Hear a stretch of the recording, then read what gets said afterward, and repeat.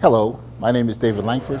I'm Director of Athletics at the Metropolitan Campus at Fairleigh Dickinson University, and this is the March 2013 edition of the Yellowbook Roundup. The fencing team got off to a great start this year, competing well locally and regionally.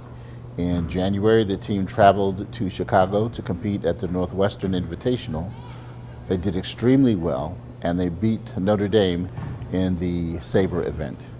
They came back to New Jersey, competed in the NIWFA Championships, where the team finished in 4th place, the highest finish they've had for some time, and Sophia Bischoff was the champion in her event.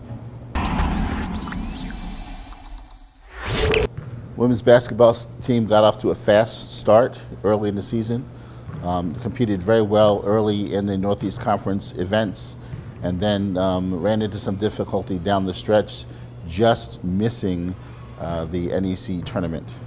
Erica Livermore, however, was named All-Conference, and it's the 2nd year in a row that she was recognized by the Northeast Conference.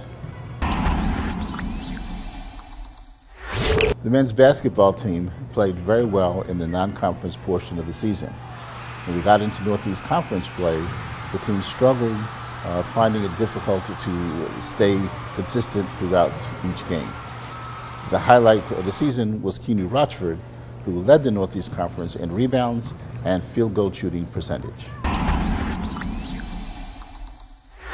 The bowling team, which plays a very competitive schedule, has done extremely well so far this season, highlighted by the fact that they just won their 3rd consecutive Northeast Conference regular season championship. The men's and women's track and field team is experiencing a resurgence. On the men's side, freshmen Jasper Savoy and Daryl Gooding are leading the charge, both qualifying for IC4A championship competition. On the women's side, Dwania Freeland has shattered the weight throw records and won the Northeast Conference championship in the weight throw. We've added 2 new coaches to our roster of head coaches. Rick Staten has taken over the women's soccer program, and already the team is excited about their prospects of the future. They're training really hard and seem to be having a lot of fun at the same time.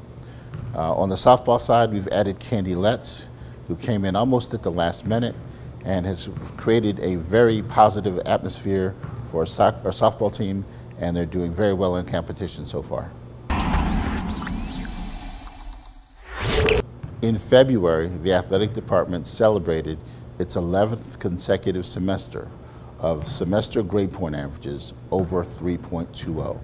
The entire athletic department did extremely well in the classroom. 15 of our 19 teams earned semester grade point averages over 3.0.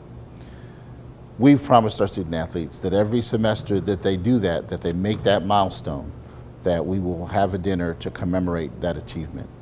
What is even more satisfying is that for the 3rd consecutive semester, both the semester GPA for the department as well as the cumulative GPA for the department was over 3.2. Again, my name is David Langford, Director of Athletics at the Metropolitan Campus at Fairleigh Dickinson University, and this has been the March edition of the Yellowbook Roundup. See you again next month.